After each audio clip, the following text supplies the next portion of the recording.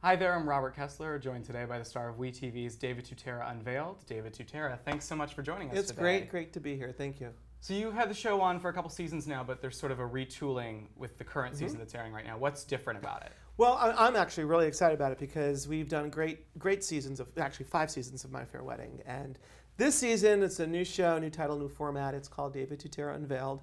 So it's really pulling back the curtain of me, my life.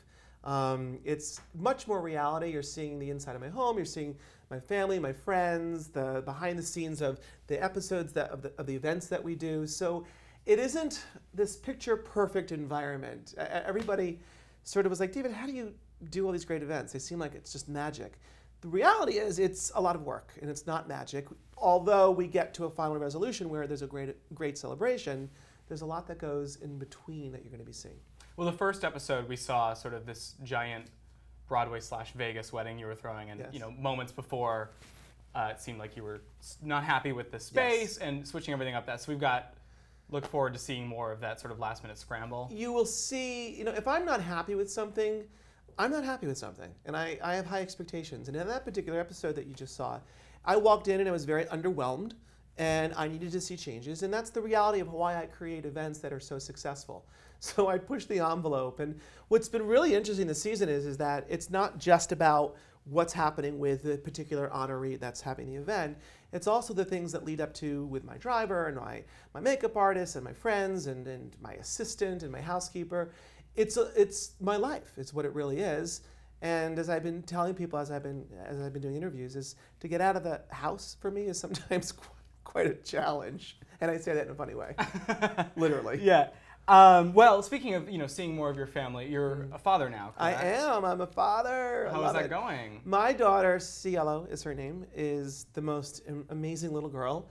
I'm loving every single minute of it, and I can say this as humbly as possible. I didn't think I'd be as an amazing dad as I am, but I am, and I'm really proud of it. It's the best thing that I've ever done. I can't wait to see her. I miss her. I've only been gone a day. It's been fantastic. What's the balance like? Because especially working from home, Yeah. I feel like it might be difficult to kind of separate. I have to tell you, it's great. It's funny. I was doing a bunch of radio interviews last week. This is a great story, and no one knows this. I got up early, and I was like, okay, Cielo sleeps really well. She can't wake up at 6 o'clock in the morning because I had from 6 to 7. I had all these radio interviews. 6:10, she starts to cry. I'm like, oh my God, I can't believe this is going to happen. So during my radio interviews, I had Cielo in my arm.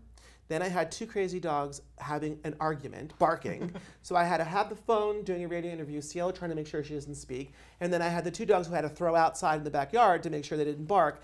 And I was balancing like, okay, I'm being a celebrity and doing interviews. I'm being a dad. I have dogs in the back. And I'm keeping it all calm. And you know what? It actually worked out. I don't want to constantly have to do that. But you balance by being calm. If you get as hysterical as the moment, then there's no balancing.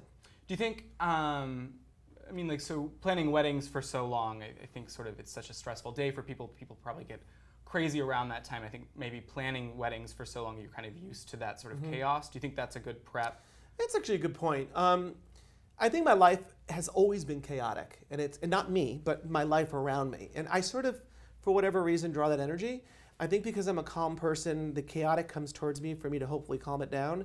So having dealt with insane celebrities, insane clients, insane staffing over a period of 25 plus years, a baby was like, this is super easy. I mean, this is like really, the joy is just that it's calming. Every day that I'm home, which has been 2 months now, she's almost 3, I take a moment in my day, whether it's the morning, afternoon, or night, before she goes to sleep, and I go upstairs into my bedroom and I take her and we take a 15-minute nap together. And that's sort of for me, because she provides this calming moment, and then I just wake up and we're like good to go for the rest of the day. It's great. I have to tell you, I highly recommend it. It's awesome. Maybe a couple years from now, Okay. we'll see.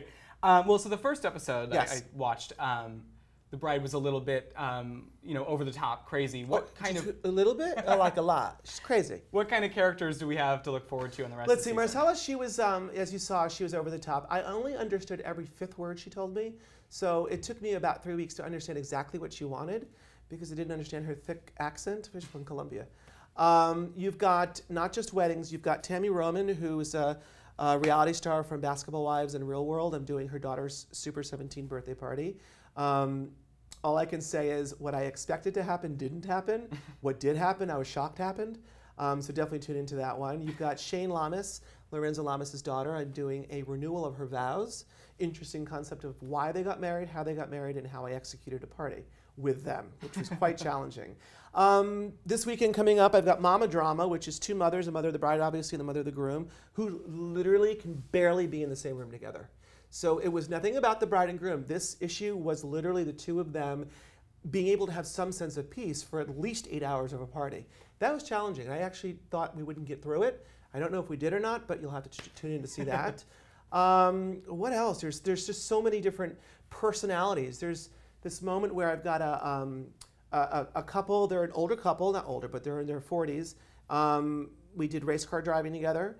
It was a butterfly celebration, and it was honestly one of my favorite episodes because it's got some emotion, drama, and some craziness going on in it as well. What is sort of the biggest problem that arises during somebody planning a wedding? You've seen so many. Well, you know, I think it's they're not prepared. The reality is that they're not prepared. They don't realize how much time it takes to put together a party, and I think they're just misinformed. It's interesting to me, and I find this sort of fascinating. There are so many ways to learn about how to plan a wedding. My television show, my books, other people's shows, other people's books, on the web, you name it, you can get it. Brides come to me completely clueless. And I don't know if it's because they're overwhelmed with too much information or they just assume they know it. So they're stepping down that path of planning with no direction.